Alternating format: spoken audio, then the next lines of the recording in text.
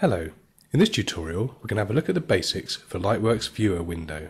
Let's open a clip viewer from the Content Manager. Double click the media in Tiles or List View and the viewer opens up. First of all, let's have a close look what we can find around the viewer frame.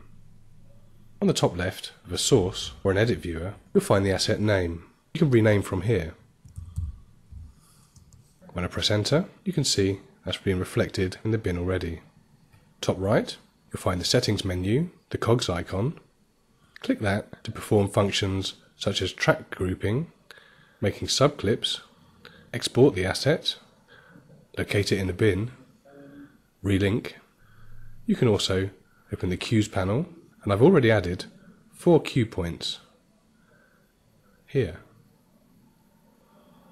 As is normal with all Lightworks panels, you can normally access the settings menu by also right-clicking on the panel. If we right-click the viewer, we get back to the same menu we've just looked at. Note in here, you'll find the audio mixer panel for the source media, where you can pre-mix tracks before they're sent to an edit. That's great! I'm so happy for you! You can add bitsy timecode overlays or other information. For example, I might just want to display timecode information here.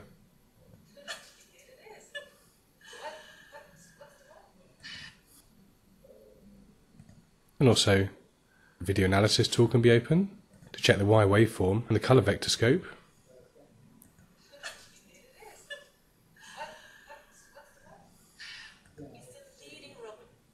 And finally, the clip can be destroyed from this menu.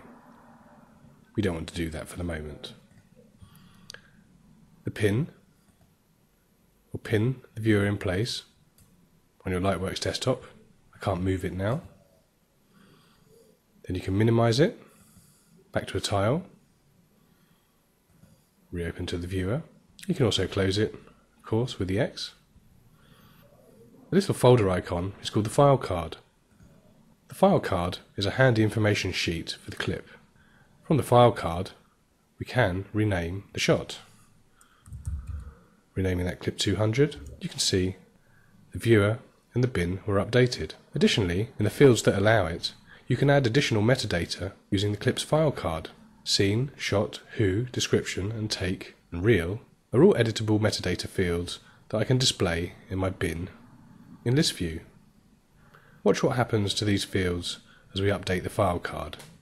Scene 001, shot, close-up, who, Sarah, description, OK, take, 5, reel, 15A. I can add my notes as well at the bottom, needs colour correction, and all of that's been updated up here. Below the file card, you can open the source clip's timeline.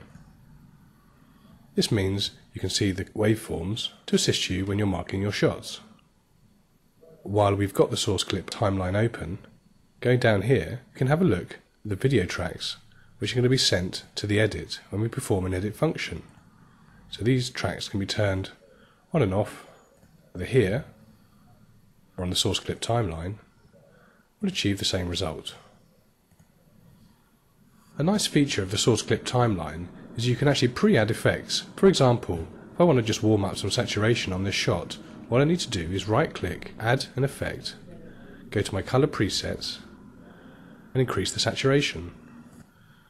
And now, when that's sent to the timeline, it'll contain the colour effect we've applied. Pop-out tile will reveal the tile in your bin.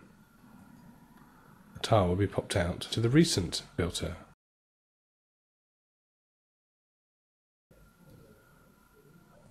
And below this is the Make Subclip button.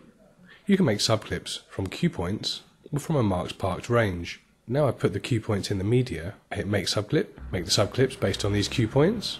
I hit yes, I'll accept that. The subclips are made and revealed in the subclip filter in the bin. Subclips have a little blue ribbon on them. On the bottom left, you have your timecode panel. You can drop this down.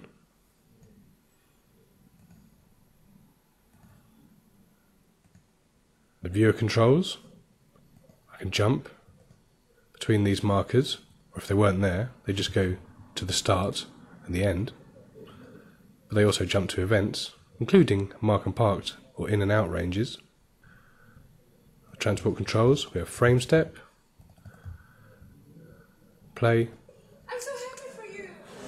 If you press shift and click the play button, you play backwards, or spacebar will toggle start and stop. Wait, I'm so happy for you. Mark and park.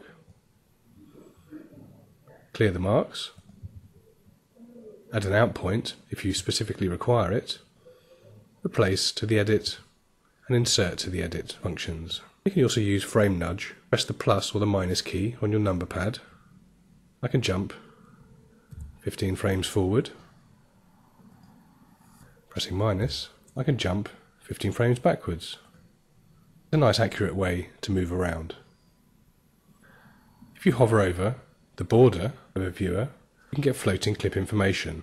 I can see time codes, reels, cookie number, and other useful information, and that can be opened up by hovering anywhere on the frame. We hope that's helpful. Thanks for watching.